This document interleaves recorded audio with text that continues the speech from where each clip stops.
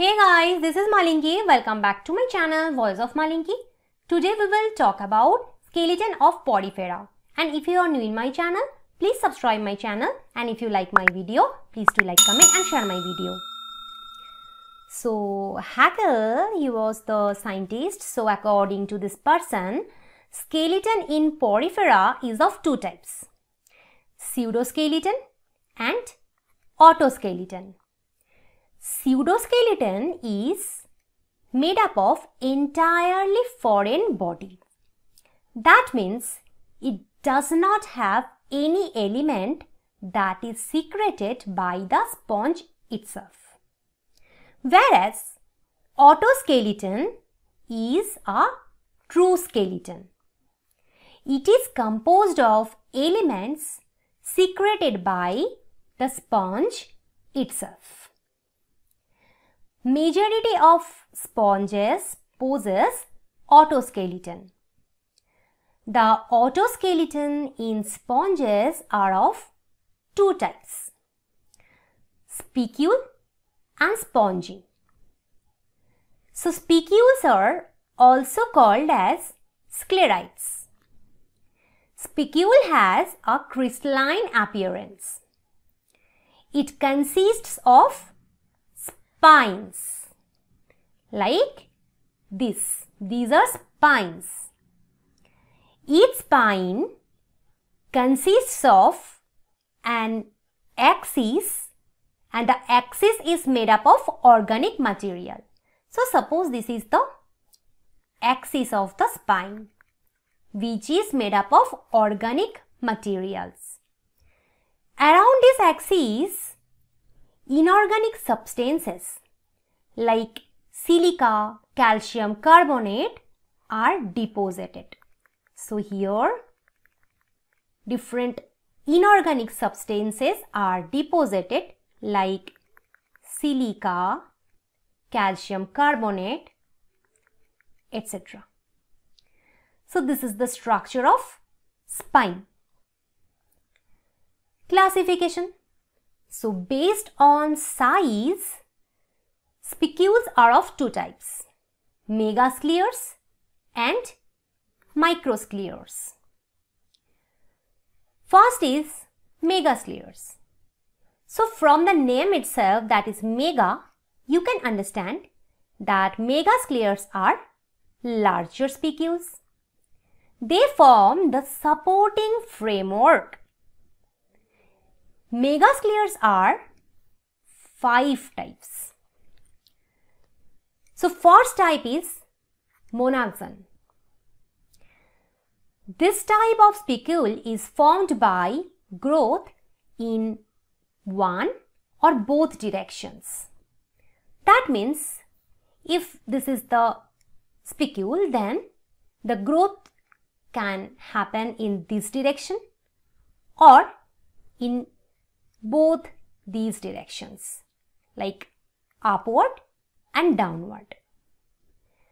And this could be straight like these or curved like this.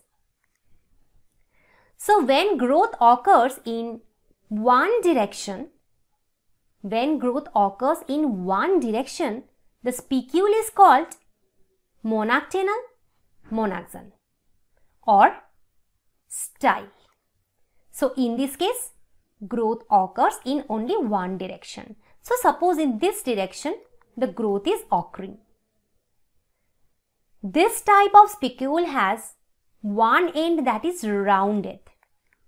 This end is rounded. That is called strongyloid. And the other end, this end, is pointed. This end is called oxioid. And this strongyloid projects interior and the oxioid projects exterior. Now, next is tylostyle. So, if the rounded end, this is the rounded end. So, if the rounded end is knobbed like this, the spicule is called tylostyle. And if the rounded end is carved like this, the spicule is called acanthostyle. So, these are different types of monactinal monaxon, which comes under monaxon. Now, diactinal monaxon. So, when growth occurs in both directions, suppose this is the spicule, the growth occurs here also, so in both directions. That time the spicule is called diactinal monaxon. Here this part also grows, this part also grows. Next is tetraxon. So this is tetraxon. This type of spicule is made up of 4 rays. You can see here ray 1, ray 2, ray 3 and ray 4. And they all are radiating from a common point like this. So this is the common point. Now what is calthrop? So if all 4 rays are equal like this, all 4 rays are equal, the spicule is called calthrop.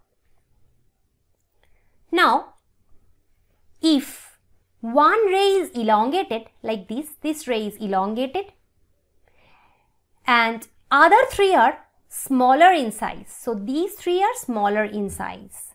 That time the spicule is called tryon. And if the elongated ray bears a disc at both ends, it is called amphidisc. So if this is the elongated ray, if this contains discs like these and these at both ends, this is the disc and this is the disc, that time we will call it amphidisc. What is dian? So when the smaller ray is lost, so here we can see the smaller ray is absent here, so that time we will call it dian.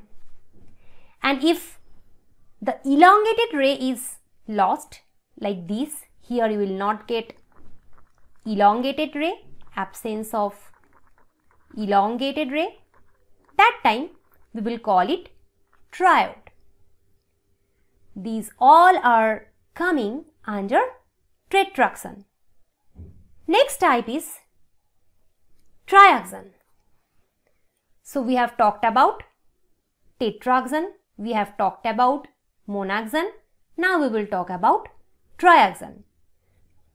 So tri, that means 3 rays are there. So this type of spicule is made up of 3 rays which are crossing at right angles like this. This is ray 1, this is ray 2 and this is ray 3. And these 3 rays are crossing at right angles. So this angle would be right angle, almost right angle. This angle would be almost right angle. So like this.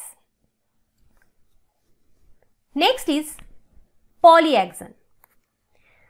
Poly means many. So this type of spicule like this is made up of many rays and they all are radiating from a central point like this. Next type is sphere. So here you will not get any image of sphere because I didn't get it. So I am just drawing it here. So it is a round body. So this type of spicule is a rounded body like this, in which growth is concentric around a center. So if this is the center,